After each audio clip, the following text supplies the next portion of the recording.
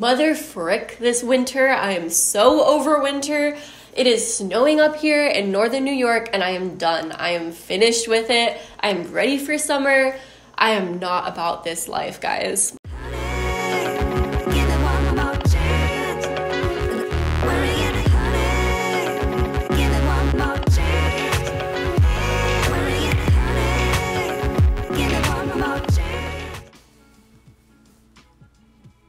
Would you guys think it would be weird if I wore this the whole video? I'm cold, okay? There's a blizzard outside, but I have to turn the heater off because if I keep it on while I'm filming, it'll make this loud, like, whirring noise. I just want to wear, like, a warm coat and be warm, but I'm gonna fight through it so that I can, I don't know, not look ridiculous in this video. Hi friends, it's Madison Harnish back in my blue kitchen for another video, and this one is a crazy, insane topic that I'm so fascinated with, so I'm so excited for today's video. This is a story about one of the most valuable tech startups to ever exist, worth about $9 billion at its highest, and how it all collapsed to be now worth zero. Today, I'll be talking about Theranos, pretty much one of the greatest scams to ever exist. As usual, all my resources for my research will be provided in the description down below. So if you'd like to read more about it, definitely check the description after watching this video. And before we jump into this story, please don't forget to subscribe and give this video a like if you want more crazy stories of different business practices and scams. And well, let's get into the video. This all starts with Theranos' founder, Elizabeth Holmes. The story of Theranos is the story of Elizabeth Holmes and vice versa. The two are one and the same. Today, I'll be talking about what Theranos was, who Elizabeth Holmes is, and how Theranos rose meteorically only to fall just as drastically. So, what is Theranos? Theranos was a health technology company that claimed that it could do blood tests with only a very tiny drop of blood. In fact, the company claimed that its test only needed 1/100th to 1/1000th of the normal blood amount taken for blood tests. That's crazy and definitely would be life-changing and change the whole industry of blood testing. Theranos was founded by Elizabeth Holmes, a Stanford dropout who has got to be one of the most intriguing and puzzling humans to ever exist, and I'll explain why. Elizabeth Holmes was only 19 years old when she founded Theranos, which is this giant biomed tech company, and that's a pretty young age to start such an intelligent and complex company. It's not like a messaging app like, Snapchat. No offense to Snapchat, but it's some serious engineering and technological and medical advancements that are needed for this company. So that's a pretty big feat. Throughout her life, Holmes was always an excellent student. She studied Mandarin and attended Stanford University's summer Mandarin program. In 2001, Holmes was accepted into Stanford to study chemical engineering. Holmes had this obsession with being an inventor of sorts. She loved reading books about leaders who changed the world and was very fascinated with was very fascinated with Thomas Edison, one of the world's most renowned inventors. Although, fun fact about Thomas Edison, he was a little bit of a fraud himself. He claimed he invented the light bulb, but really it was kind of smoke and mirrors, and he didn't have the invention ready yet. It was only a stroke of luck that he was able to create the light bulb and actually create a long-lasting light bulb at the very last minute. But since Holmes has always had a passion for inventing, Theranos wasn't Holmes' first idea. At first, inspired by Holmes's travels to Singapore, she came up with this idea for a patch that would release antibiotics. How she proposed that it would work was basically that the patch had these tiny needles in it, and the patch would sense whether your body had an infection and then automatically release antibiotics into your system. It sounds like some sort of like science fiction movie creation. It's like really out there for sure. She talked to Dr. Phyllis Gardner, a Stanford Medical School professor, about her idea. And Dr. Gardner explained how this would literally be impossible to do. It's physically impossible to create this sort of antibiotic patch. Nevertheless, Elizabeth Holmes refused to give up, and she continued to work on the patch, even going as far as to create a patent on it, even though it was a physically impossible thing to do. She just was really the type of person that would not give up on her dreams, and that definitely plays a huge role in her later life as well. Ultimately, her refusal to give up is also what kind of led to her downfall. So once Holmes kind of came to the realization that these antibiotic patches that she had in mind were actually impossible to make, Holmes soon moved on to the idea of Theranos.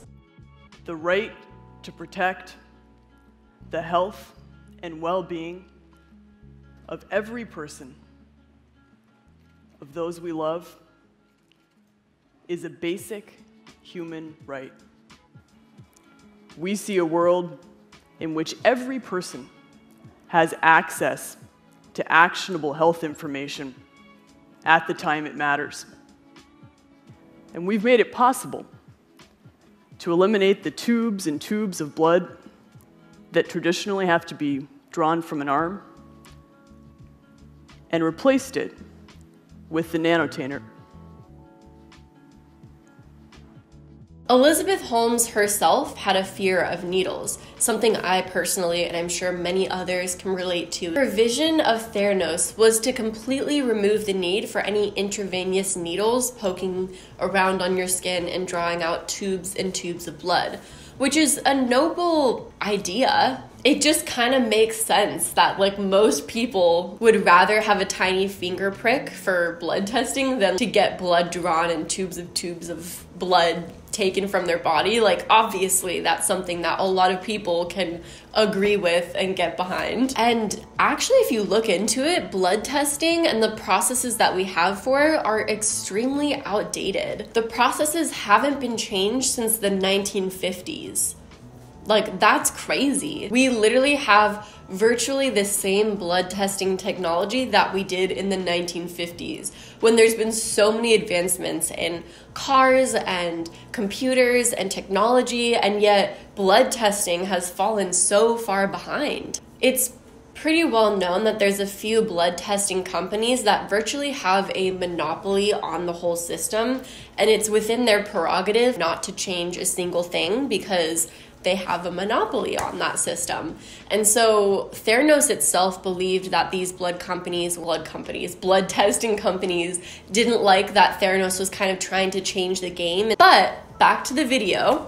Most people absolutely loved the idea of Theranos, and everyone got behind it. There's so many clips of like Bill Clinton and other people talking to Elizabeth Holmes and supporting her idea and her vision. And when you bring that type of basic access, in our case, we're focused on health and access to health information, it's the first step in being able to get people well enough to go to school and to be able to pursue economic development. Buried in that very eloquent statement is an assumption that the market can be made to work for social good given the right incentives. But first, tell them just in 2 sentences what you're doing, because Jack and I know, and we haven't been clear enough. Our work is in the belief that access to health information is a basic human right. What this could mean for rural China, for rural India, for Native American reservations. And over time, some very notable and very notorious and powerful people got behind Elizabeth Holmes and Theranos. So let's rewind a little bit back to when Elizabeth Holmes was only 19 years old. She had the idea of Theranos but didn't know how to go about the process of creating a company. This is where Channing Robertson comes in. Channing Robertson was one of the very first people to join Elizabeth Holmes. Channing Robertson Robertson was the dean of the Stanford School of Engineering. That is a huge position to have, and he was really well known in the engineering community. Robertson became a board member of Theranos and went on to help Elizabeth Holmes be introduced to various investors. I mean, imagine that. Imagine you go to the dean of your own school, like literally, and your school's as big as Stanford is. I mean, Stanford is one of the top schools. She went to the dean of the School of Engineering within Stanford, and he left his position to join her company. Imagine how much of an influential person you have to be to literally sway the dean of your school when you are only 19 years old to join your company. That is mind-blowing and crazy. Alongside this, one of the very first investors she ever had was Tim Draper. And Tim Draper is a really notorious, well-known investor. I believe he invested like $2 million into her company before they even had a product. And he's known for investing really early on in companies. And he's really successful at it and really well-known. A lot of investors look to him to know where to invest, if that makes sense. And he's invested in companies such as Skype, Tesla, DocuSign, Robinhood, Twitch, and the list goes on. But this is where it gets interesting. Apparently, Holmes was Tim Draper's daughter's childhood friend. So she had known the Draper family her whole life and was his child's friend. So obviously that's a really easy in. So it was really easy, or at least way easier for her to get in contact with him. And that's really interesting to think about. Eventually, there were investors of Theranos that were putting in almost $100 million each.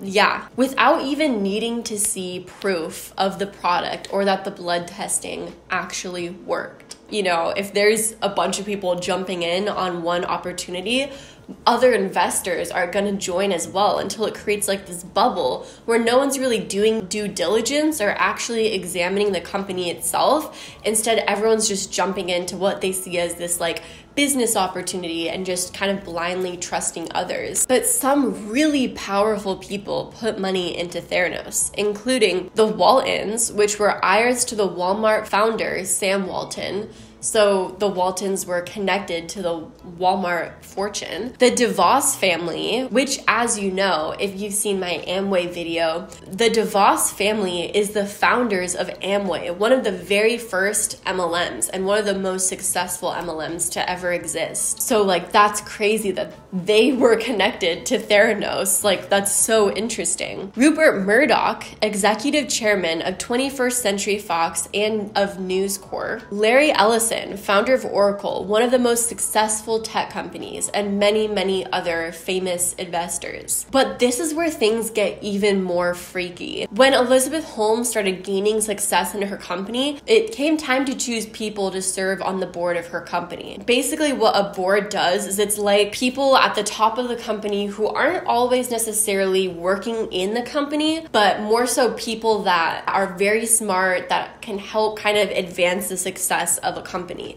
So a lot of times when you choose people for your board, you choose like really great investors to your company. You're usually on your board as well as other influential advisors that can help you with where you want to go. So here's who Elizabeth chose to be on the board of Theranos. Elizabeth chose extremely powerful people in government and military to be on the board of Theranos, which is very, very unusual for a medical technology company. Here are the people that were on her board. George Shultz, the former director of the United States Office of Management and Budget, who is a very renowned government official. William Perry, former U.S. Secretary of Defense. Gary Roughead, a retired U.S. Navy admiral. Henry Kissinger, former U.S. Secretary of State, and James Mattis, a retired Marine Corps general who went on to serve as Trump's Secretary of Defense. Like, what is she building? A medical technology company board or a board to take over the world? Like, so why did Elizabeth Holmes need so many powerful people on her team? What was she trying to do? If you look at Elizabeth Holmes herself, she kind of looks like an evil villain. So I honestly, if I just heard about this not knowing anything about Theranos, I wouldn't be surprised if Theranos was some sort of like evil villain, take over the world type of company. Something interesting about Theranos is Theranos refused to let anyone see the little black boxes that were doing the blood testing. The technology that Theranos created was basically this little tiny black box that they called the Edison, modeled after Thomas Edison, the shady inventor I was talking about earlier.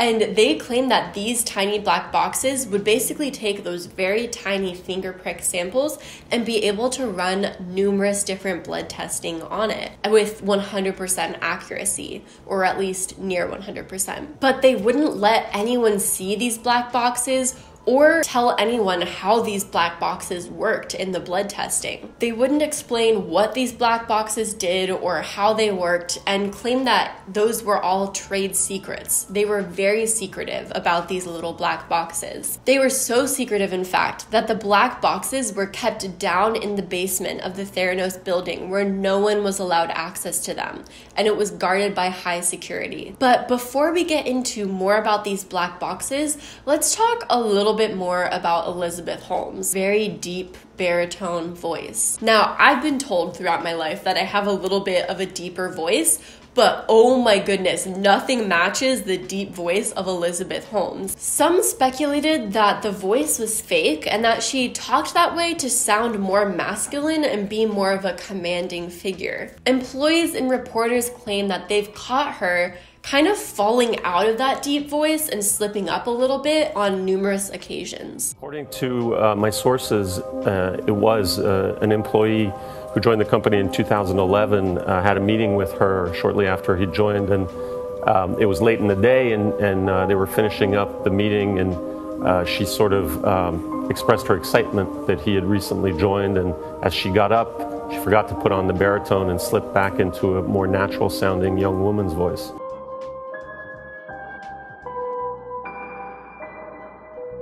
No, it hasn't. Well, if I use traditional words to describe what we're doing, it's hard because people then associate it with conventional processes. I just think that the personality and persona of Elizabeth Holmes is just so odd and puzzling. And I can't help but wonder why she acted and put on the persona that she did. I do believe that in a sense, Elizabeth Holmes felt like she had to become this kind of person in order to be successful at Theranos. I mean, she started so young. She was a female. There weren't a lot of female corporate leaders or female startup leaders for that matter, especially in the medical and technology field. So it makes sense that she felt the need to kind of look a certain way and act a certain way so that people would take her seriously. I'm sure that was a very big conflict in her mind, as that would be for me too. So anyways, back to the black boxes. In 2013, Theranos announced partnership with Walgreens to launch in-store blood sample collection centers. That means that real people with real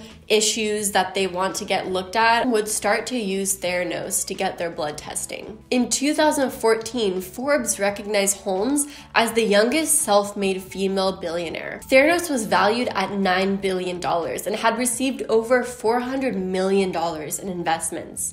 Imagine that. $400 million for this company in investments, until one day it all came crashing down. A reporter received an anonymous tip from a medical professional that the Theranos blood testing device seemed suspicious.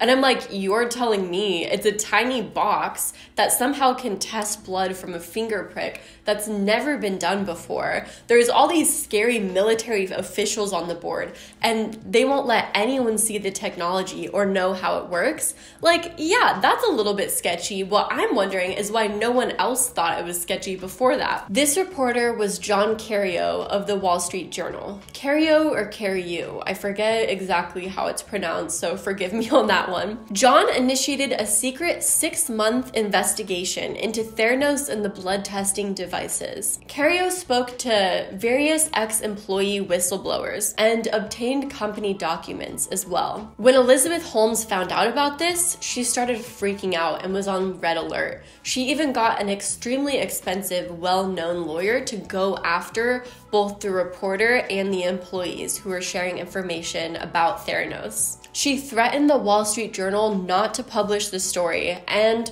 went after the employees legally so that they became so overwhelmed with legal fees and could barely afford anything. Nevertheless, the story was too big and too important to not be published, so it was published. I found a way to keep myself warm, and it's with the kitty cat. Oh, this is Mitzi. She's a little bit chubbier. The article described how basically the blood testing device did not work at all, and that everything was a lie.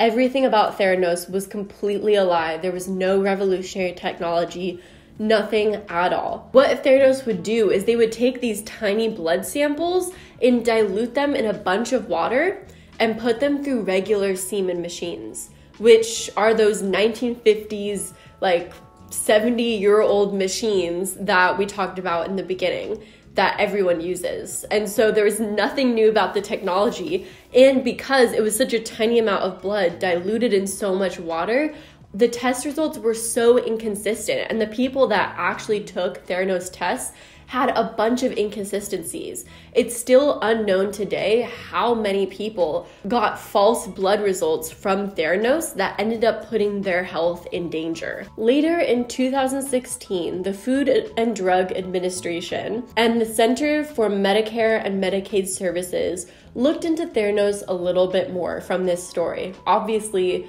it was huge when the story came out and everyone started to question Theranos, which made the FDA kind of start to give a side eye at Theranos. You know, the FDA, I believe, had come over and examined stuff a few times before, but Theranos was able to literally trick them and scam them into thinking that it worked. But this time the FDA was like, no more joking around. We're really taking a look at what's going on here. They uncovered all the lies of Theranos and began to crack down on them hard. Arizona filed a lawsuit against Theranos in 2017, alleging the company sold 1.5 million blood tests to Arizonians while concealing or misrepresenting how much those tests actually work. Theranos paid Arizona $4.5 million for this lawsuit. Holmes was also sued by the U.S. Securities and Exchange Commission in 2018 for fraud. She claimed that her blood tests were being used by the U.S. Department of Defense and also claimed that she was bringing in $100 million in revenue when none of those were true or accurate, and they were also lies. Ms. Holmes, please raise your right hand. She's finally forced to answer to the Securities and Exchange Commission as she's investigated for an alleged elaborate, years-long fraud. I don't know specifically. I'm not sure. I don't know exactly. I just don't know. Like those dramatic claims she peddled to board members like George Shultz, the former Secretary of State. Was Theranos' technology deployed in emergency rooms, hospitals, and provider offices? No. Was a Theranos manufactured device ever deployed in the battlefield? No. Was it ever deployed in a medevac helicopter? No. She was challenged sentence by sentence on what she told Fortune in that star-making cover story. Is the statement that Theranos currently offers more than 200 and is ramping up to offer more than 1,000 of the most commonly ordered blood diagnostic tests, all without the need for syringes? Was that statement correct? Reading it now, I don't think it is. On June 2018, following an investigation by the U.S. Attorney's Office in San Francisco, a federal grand jury indicted Holmes on 9 counts of wire fraud and 2 counts of conspiracy to commit wire fraud. Prosecutors allege, after a 2-year investigation, they believe that Holmes and Theranos president Sunny Balwani engaged in two criminal schemes. The first was to defraud investors out of their money, and the second was to defraud doctors and patients who believed that the blood tests they were taking really worked. There is still an ongoing case by the U.S. District Court for the Northern District of California, where Holmes and Balwani face up to 20 years in prison. After all this, Holmes lost absolutely everything, so much so that her own legal counsel now refuses to represent her because she was unable to pay them for a year. Imagine within the course of a year going from the youngest female billionaire to ever exist with billions in your net worth to your name to being worth absolutely nothing. It's one of the saddest downfalls of all time, but definitely well deserving considering how many people she lied to and completely frauded. She was even on the cover of Forbes, and just so many people believed in her and looked up to her. I mean, a female scientist and leader, I think that we needed that in the world, and it's really disappointing that she couldn't be that person. So what is Elizabeth Holmes up to nowadays? Well, since Theranos' downfall, Elizabeth Holmes has gotten married in 2019. Holmes married William Evans, heir to the Evans Hotel Group fortune. There's so many photos of her smiling with her new husband, laughing, having a good time, and she really does not look like someone who's facing up to 20 years in prison for defrauding so many people and scamming investors out of millions and millions of dollars. And she just went off and married someone who's rich and well-known and just is laughing and smiling and has not a care in the world.